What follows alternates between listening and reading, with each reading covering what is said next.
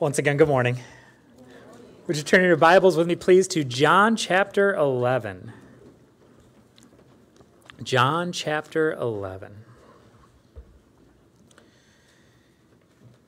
Last week we revisited the history of Mary and Martha and Lazarus and their bond, their love for Jesus.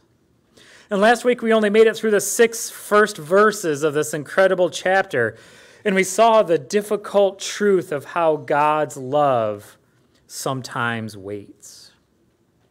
This morning, our verses continue to describe the captivating drama that unfolds from the unexpected and seemingly untimely death of Lazarus. And this morning, we're only going to be studying verses 7 through 33. So I think we'll get through John 11 next week, maybe in 2 weeks. There's just a lot to unpack here. The title of our message this morning is simply The Resurrection and the Life. That's who Jesus is. Could I ask you to stand with me as we read verses 1 through 7? We'll give ourselves a reminder of the events in John 11. So let's read verses 1 through 7 of God's holy word. John 11, verse 1. Now a certain man was sick, Lazarus of Bethany, the town of Mary and her sister Martha. It was that Mary who anointed the Lord with fragrant oil and wiped his feet with her hair, whose brother Lazarus was sick. Therefore the sisters sent to him, saying, Lord, behold, he whom you love is sick. When Jesus heard that, he said, This sickness is not unto death, but for the glory of God, that the Son of God may be glorified through it. Now Jesus loved Martha and her sister and Lazarus. So when he heard that he was sick, he stayed 2 more days in the place where he was. Then after this, he said to the disciples, Let us go to Judea again. Let's pray.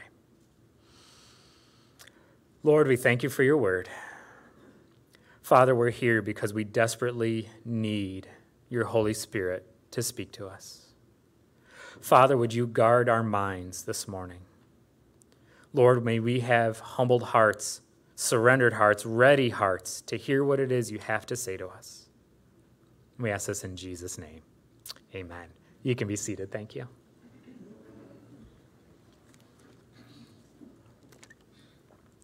The messenger has long since come and gone.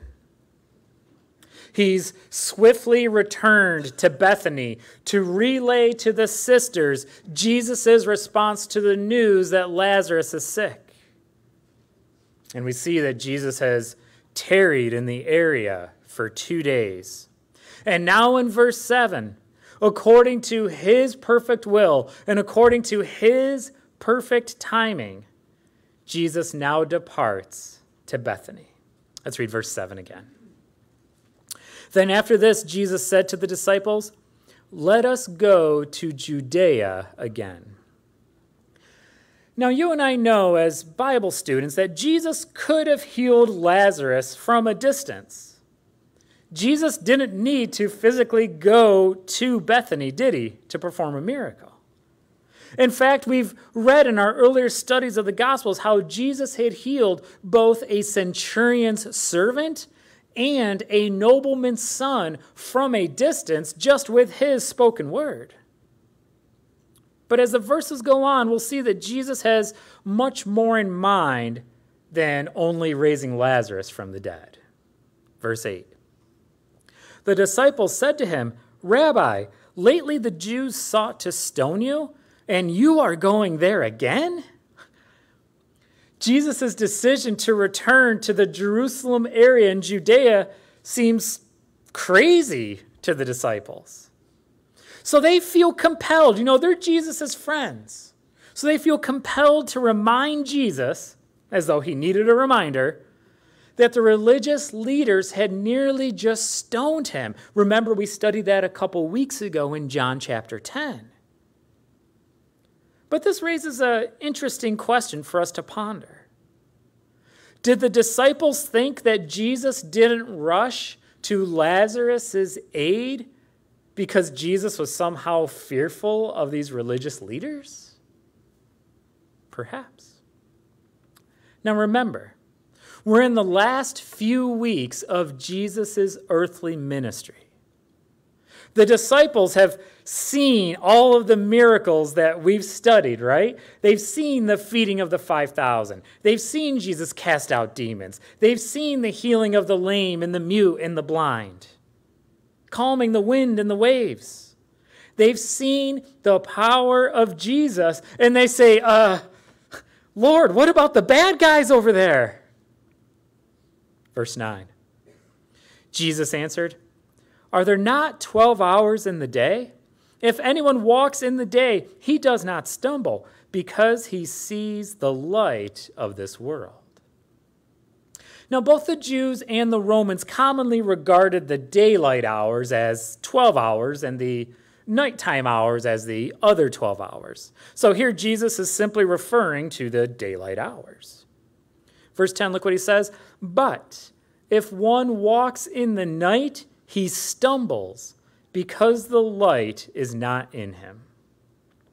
Have you ever, for fun, just decided to try to run with your eyes closed and see what happens? I would encourage you not to. I've tried it. It's not fun. We talked last week about the parallels between John chapter 11 and John chapter 9. And here we see another parallel. Do you remember what Jesus said in John 9:4? Look up on your screen with me. Jesus said, I must work the works of him who sent me while it is day. The night is coming when no one can work.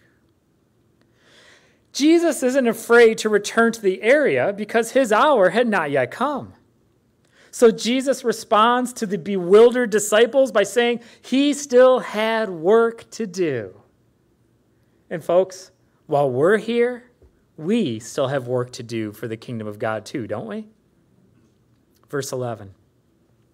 These things Jesus said, and after that he said to them, our friend Lazarus sleeps, but I go that I may wake him up. Now, this isn't the only time that we see Jesus describe death as sleep. Jesus said of Jairus' daughter that she was asleep. Look at Matthew 9:24. Jesus said to them, make room, for the girl is not dead, but sleeping, and they ridiculed him. Now, we know in a few verses that Jesus is going to say it plainly. Lazarus is dead. But I want you to notice something with me, and you may even want to underline it in your Bible in verse 11. He's still Lazarus, even though he's dead. Lazarus didn't become Bob or Barney or someone else. Even in death, he's the same person. I believe when we get to heaven, we will still, even in our new glorified, resurrected bodies, we will still have some recognition of one another. I'm not going to suddenly become Frank. I'm Brian.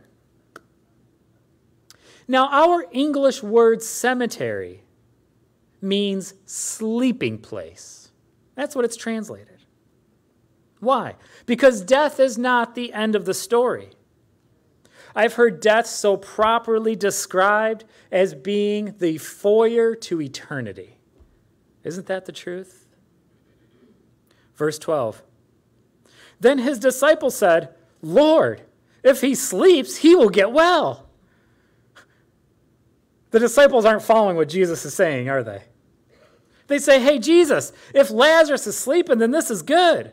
When you're sick, you need your rest, right? You need to recuperate. Don't wake him up, Lord. Now remember, this is the apostles, not the B-apostles. These are Jesus' closest, I know that was terrible, but you get what I'm saying. These are his closest companions who have been there every step of the way. And it's going right over their head. They're just not catching on. Verse 13. However, Jesus spoke of his death, but they thought that he was speaking about taking rest and sleep. Then Jesus said to them plainly, Lazarus is dead.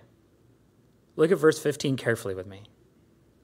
And I am glad for your sakes that I was not there, that you may believe. Nevertheless, let us go to him. Jesus doesn't say, I'm glad Lazarus has died. Jesus doesn't say, I'm glad there's a bunch of broken hearts and buckets full of tears. That's not what Jesus is saying at all. Look at it again with me. He says, I'm glad I wasn't there for your sakes, that you may believe. See, Mary and Martha desperately wanted a healing for their brother Lazarus, didn't they? We studied this last week. Yet Jesus wanted something far more. Jesus' intentions are way beyond the comprehension of Mary and Martha here, aren't they? Throughout the Bible and in our lives, we see countless times how God is much more interested in our faith growing than he is in our comfort. I don't like that. You probably don't like that either. But that's God's love and his plan for us. This is relatively easy to comprehend and intellectualize as we read these accounts in the Bible and we know how the events play out. We can even come to a sense of peace about God's will for our lives as we're looking in the rear view mirror of the past experiences of our own lives. But recognizing and submitting to God's sovereignty and his will while we're in the midst of horrific storms is an entirely different challenge, isn't it? But that is the hallmark. That is the watermark. That is the proof of faith. Jesus says he's glad that he was not there, that he was not present when Lazarus died. Why? Because the disciples were going to learn additional truths that would strengthen their faith.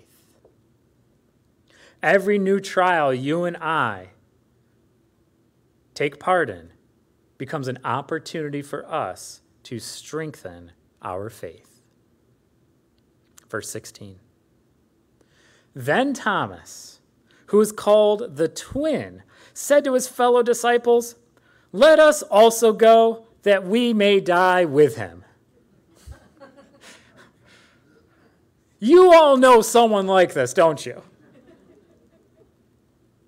Most people know the Apostle Thomas as Doubting Thomas for his skeptical attitude. But don't skip past Thomas's devotion to Jesus here. He says he's ready to die with Jesus. Except that's not what Jesus said. He said Lazarus is dead. Jesus' time has not yet come. Thomas is just a little bit pessimistic, isn't he? Heard the story of an optimistic fellow who took his pessimistic friend out duck hunting. And the optimistic friend really wanted to show off his new hound dog.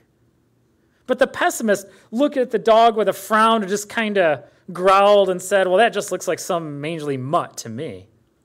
Soon some ducks flew overhead and bam, bam, 2 ducks fell out of the sky. And the pessimistic owner of the dog, or the optimistic owner of the dog, says, "All right, boy, time to shine. Go get those ducks." And the dog runs on top of the water. True story. Just kidding. Catches the ducks and runs back across the lake with the ducks in his mouth. And now the optimistic man is looking there. He's like, "What do you think of my dog now?" The pessimist just kind of frowns. He says, "Man, your dumb dog doesn't even know how to swim."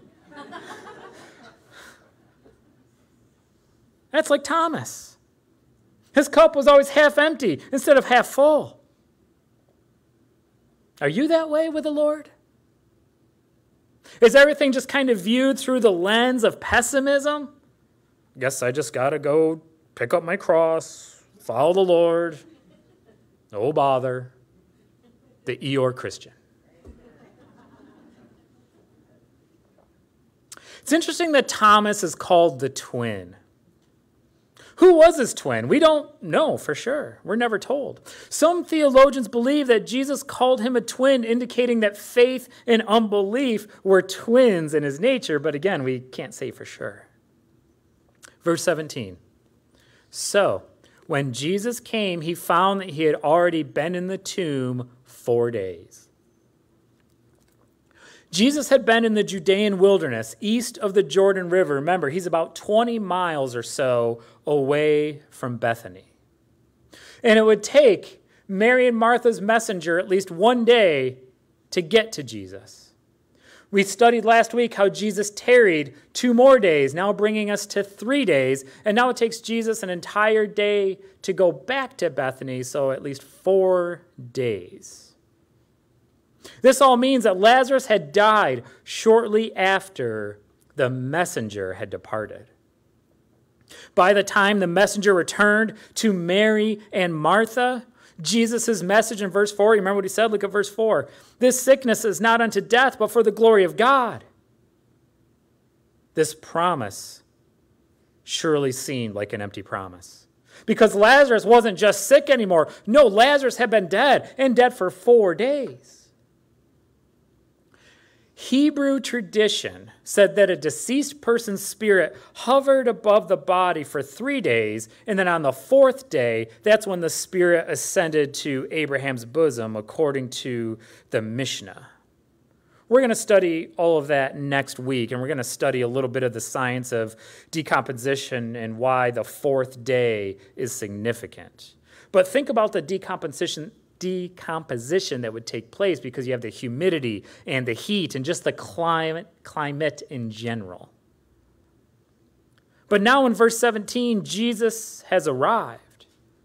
Lazarus has been buried for 4 days, which means the sisters, Mary and Martha, have been grieving for 4 days.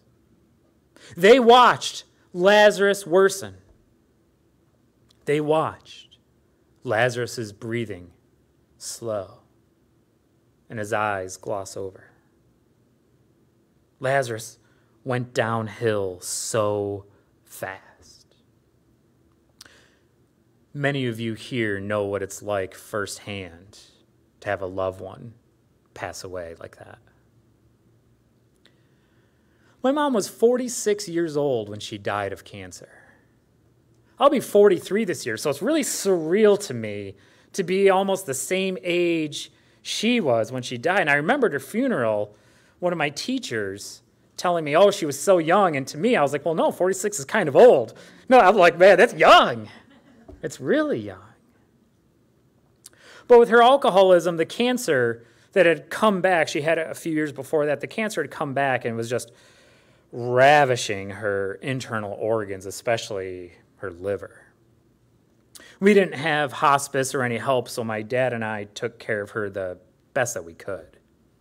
And at first, her prognosis was somewhat favorable, but the constant routine of chemotherapy and radiation, as that played out, the cancer really multiplied at an unfathomable pace.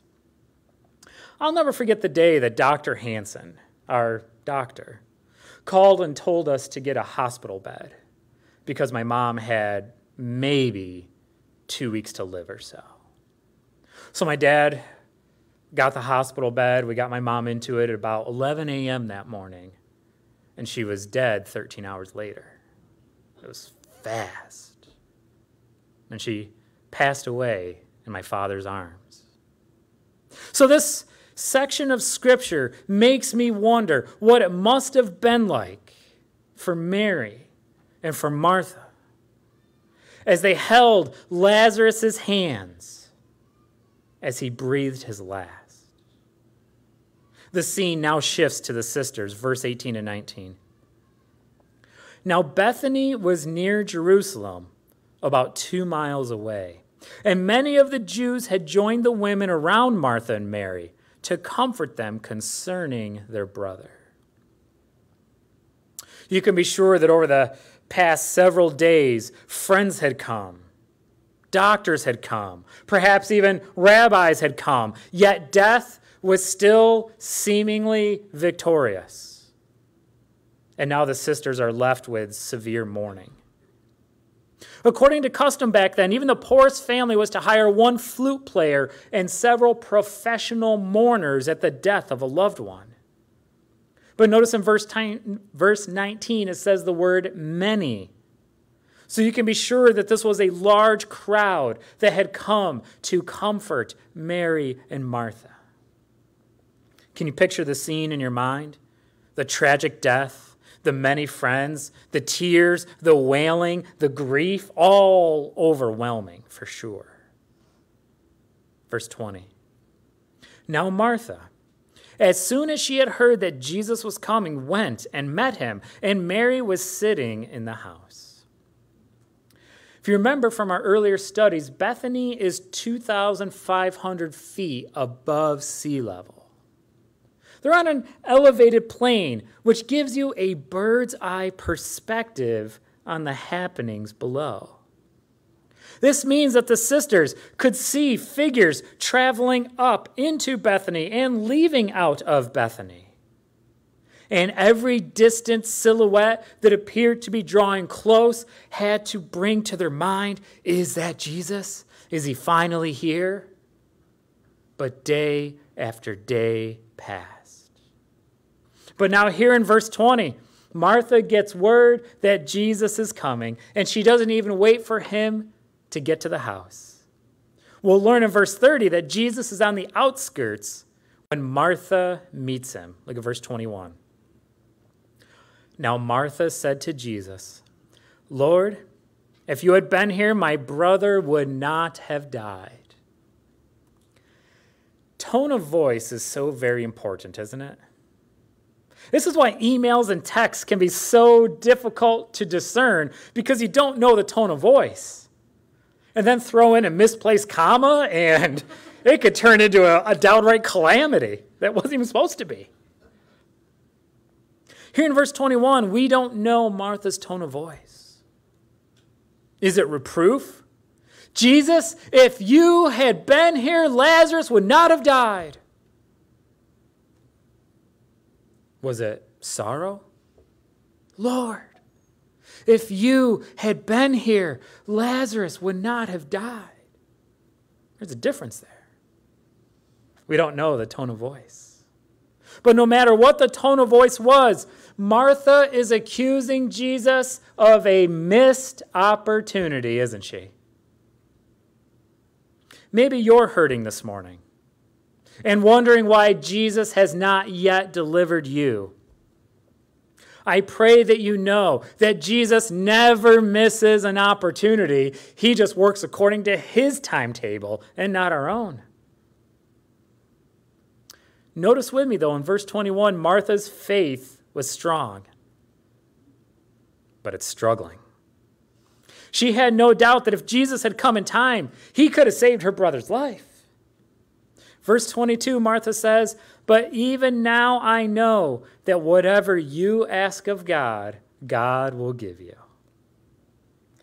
Even in the midst of inconsolable heartache and grief, Martha still trusts Jesus. Verse 23, Jesus said to her, your brother will rise again. Martha said to him, I know that he will rise again in the resurrection of the last day. Martha's never gone to seminary. She never even read the New Testament. Martha doesn't even know she's going to be part of the New Testament, does she? Yet Martha trusts in the doctrine of the resurrection. 1 Thessalonians tells us, chapter 4, verse 13. But I do not want you to be ignorant, brethren, considering those who have fallen asleep, speaking of those who die, lest you sorrow as others who have no hope. For if we believe that Jesus died and rose again, even so God will bring with him those who sleep in Jesus. Can I get an amen? For this we say to you by the word of the Lord, that we who are alive and remain until the coming of the Lord will by no means precede those who are asleep. For the Lord himself will descend from heaven with a shout, with the voice of an archangel and with the trumpet of God, and the dead in Christ will rise first. Then We who are alive and remain shall be caught up together with them in the clouds to meet the Lord in the air, and thus we shall always be with the Lord. Therefore, comfort one another with these words. When we die, as Christians, the Bible tells us we are absent from the body and present with the Lord. Yet one day, our physical bodies that will rot and turn into dust and decompose and all of those things will be resurrected into a glorious new heavenly body. I'm thinking I might be 6 feet tall. We'll have to see. Look at Isaiah 26:19. The prophecy says, your dead shall live. Isaiah 26, Jim. Your dead shall live together with my dead body, and they shall arise. Awake and sing, you who dwell in dust, for your dew is like the dew of herbs, and the earth shall cast out the dead. And finally, look at Daniel 12, verse 2. And many of those who sleep in the dust of the earth shall awake, some to everlasting life, some to shame and everlasting contempt. Let's read verse 24 one more time. Martha said to him, I know that he, Lazarus, will rise again in the resurrection at the last day. Martha's right. But she's not here for a Bible study. She doesn't have a theological problem. She's suffering from a broken heart. Verse 25, Jesus said to her, I am the resurrection and the life. He who believes in me, though he may die, he shall live. This is now the 5th I am statement of Jesus in the Gospel of John. When Jesus says, I am the resurrection and the life, he is declaring that he is the source for both. There is no resurrection apart from Christ, and there is no eternal life apart from Christ. Yet even beyond that, Jesus is also making a statement concerning his divine nature. Jesus does more than just give life. He is life. And because of this, death has no ultimate power or victory over him. Jesus gives this life to anyone who would believe in him. 1 John 5:11. And this is the testimony that God has given us eternal life. And this life is in his Son. He who has the Son has life. He who does not have the Son of God does not have life. Believers in Christ Jesus will experience resurrection because the life Jesus gives. It's victorious over death. Look at 1 Corinthians 15:53. For this corruptible, our corrupt fleshly bodies, must put on incorruption, and this mortal must put on immortality. So when this corruptible has put on incorruption, and this mortal has put on immortality, then shall be brought to pass the saying that is written, death is swallowed up in victory. O death, where is your sting? O Hades, where is your victory? The sting of death is sin, and the strength of sin is the law. But thanks be to God who gives us the victory through our Lord Jesus Christ. The only way to experience everlasting life is through Jesus. Verse 26. Jesus continues, and whoever lives and believes in me shall never die. Do you believe this? Now, verse 26 in the Greek is actually a double negative. It literally reads, shall never, never die. Jesus isn't asking Martha to confirm her knowledge of doctrine or theology. He's asking her to confirm her faith in him. Verse 27. She said to him, yes, Lord, I believe that you are the Christ, the Son of God, who has come into the world. A lot of folks nowadays are surprised to learn that Christ is not Jesus' last name. Jesus is the name the Lord gave. It's his human name that the angel gave to Mary all the way back in Luke chapter 1, right? Jesus is his name, but Christ is his title, signifying that Jesus was sent from Almighty God to be king and deliverer. So when you see Jesus Christ, it means Jesus the Messiah or Jesus the Anointed One. Jesus is his name, Christ is his title. Verse 28.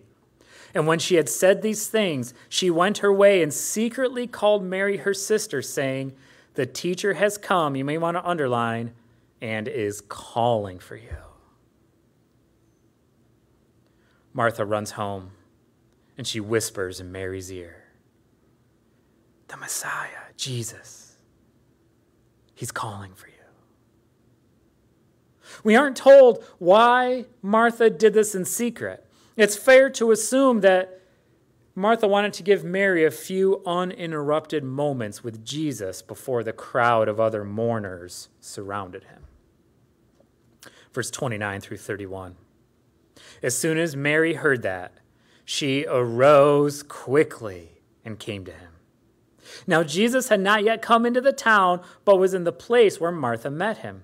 Then the Jews who were with her in the house and comforting her, when they saw that Mary rose up quickly and went out, followed her, saying, she is going to the tomb to weep there.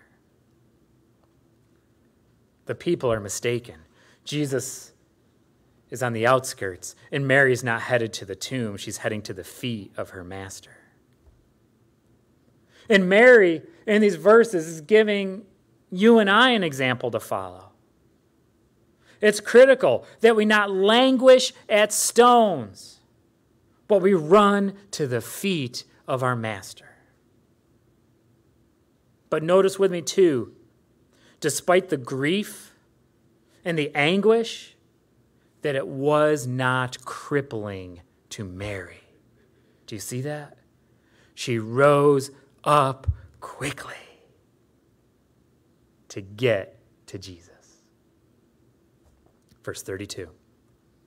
Then, when Mary came where Jesus was and saw him, she fell down at his feet, saying to him, Lord, if you had been here, my brother would not have died.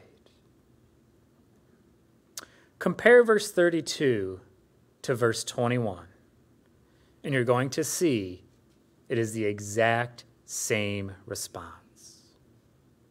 What does that tell you? How many times during these last 4 days Mary and Martha said this to one another? If Jesus had only been here, he wouldn't have died. How many times they must have said this to one another. So we know that Mary has the same response as Martha. Perhaps it was a different tone of voice. Maybe the same tone of voice. We don't know. Now, we mentioned last week that we see this Mary, Mary of Bethany, 3 times in the Gospels. First, in Luke 10 that we studied last week, she was at the feet of Jesus listening to him teaching. Now, here's the second time in John 11. Mary of Bethany is at the feet of Jesus mourning. And in a few weeks, when we get to John chapter 12, we're going to see Mary of Bethany once again at the feet of Jesus, this time in worship. We're going to end our study in verse 33 this morning. Therefore, when Jesus saw her weeping, and the Jews who came with her weeping, he groaned in the spirit and was troubled. The word groan means indignation. It speaks of anger. It speaks of angst. Jesus is angry. The word troubled means to be emotionally moved, to be stirred up. Clearly, Jesus is angry and he is stirred up. But at what? Well, Jesus has a front row view of the misery that death inflicts on humanity. It was never supposed to be this way.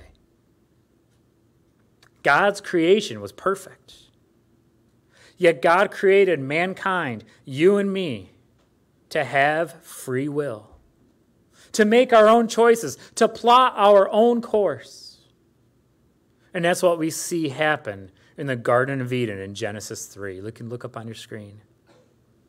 So when the woman saw that the tree was good for food, that it was pleasant to the eyes, and a tree desirable to make one wise, she took of its fruit and ate.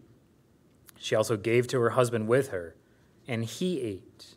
Then the eyes of both of them were opened, and they knew that they were naked, and they sewed fig leaves together and made themselves covering.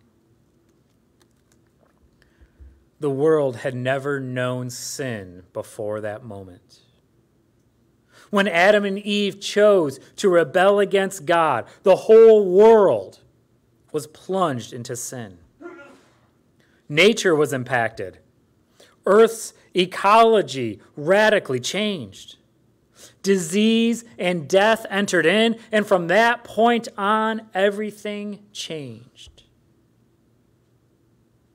I wonder sometimes what it was like to be on earth at that very moment.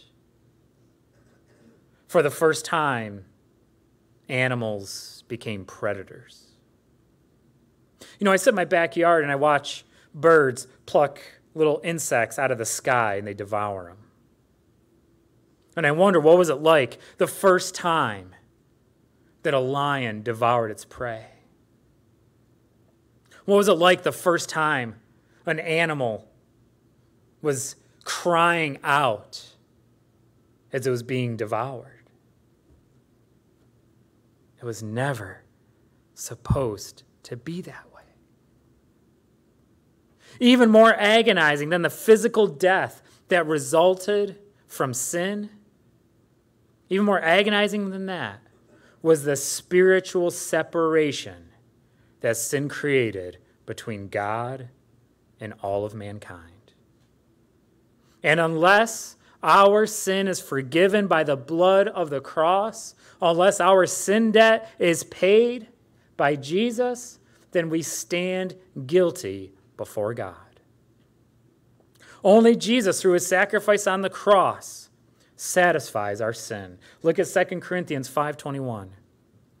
For he made him who knew no sin to be sin for us, that we might become the righteousness of God in him. Jesus died on the cross so that you and I could be victorious over death, because we'll be spending eternity in heaven. We have nothing to fear, knowing that this is merely our home. We are merely pilgrims on a journey. In these tents of flesh, these bodies that are breaking down and getting worn. The Bible is clear. There's only one way to heaven, and that is through Jesus Christ. Yet the Bible is also crystal clear about the consequences for refusing Jesus. If a person does not have Jesus as their substitute for sins, they are still guilty of all of their sins, and they will face an eternity in hell. Jesus said this in Matthew 25:46. And these will go away into everlasting punishment. Everlasting punishment. I know most of you here. I don't know all of you. So perhaps there's someone here this morning that you'd say is a skeptic. Saying, you know, I just don't believe in all of that Adam and Eve and Garden of Eden stuff. I just don't believe it. You're likely to tell me that you believe in science. And I would ask you, which science? Because some of the most popular theories in the different sciences actually contradict one another. But on top of that, even more importantly, I would ask you, which scientist of that field in science do you align with? Because not all scientists universally agree. In fact, many scientists universally disagree. So now, which scientist exactly is the one that you follow for absolute truth? Science can't explain how matter was first created. Science cannot answer the question that no science has ever been able to explain: why is there something rather than nothing? The whole universe is not here because of some accidental compression of gases and exploding and cooling off. The forming of planetary systems with special atmospheric conditions and hydrologic conditions that make it possible to support life is the design of Almighty God. You cannot logically explain that it just so happened that the earth is 93 million miles away from the sun, and the atmosphere became such a combination of nitrogen and oxygen, and it just so happened of the 79% to the 20% and the 1% ratio that the various gases allows us to breathe. Or it just so happens that the earth was a blanket of ozone, or just so happened that there was a magnetic force circulating around the earth protecting us from cosmic rays.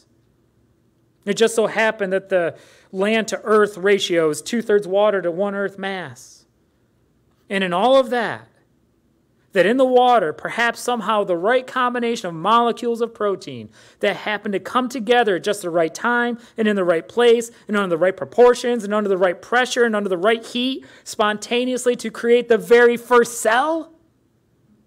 Not the very first human, the very first cell. When you contemplate it, there's no way that this is all just chance. No, you were created. You were created by a God who loves you. And in the hallways of heaven, he knew in eternity past that one day he would send his son, Jesus Christ, to die for my sins and for all of yours. Why? Because he wants to spend eternity with you. But it's a choice. See, we can talk all the science, we can go through all of that, but at the end of the day, the issue lies in the heart. It is not a head knowledge issue, folks. It's a heart issue. Because it's acknowledging that we really don't have control. It's acknowledging that we really don't have all the answers. It's acknowledging a need to surrender. And that's the line that so many people refuse to cross. I hope you know this morning that Jesus is the resurrection and the life. There is life in Jesus. It is an abundant life. Oh, it doesn't mean that we're out here driving $1 million cars, Bugattis, and all that stuff. No. What Jesus does is in here. And that's what the world can't touch, is it? The world can't satisfy that. Only Jesus Christ can. I pray you know him. I pray that you're following him. That's not just an intellectual head knowledge, knowing all about Jesus, but no, it's relationship. I'm going to ask the worship team to come back up, and we're going to close in prayer. Jesus is the resurrection and the life.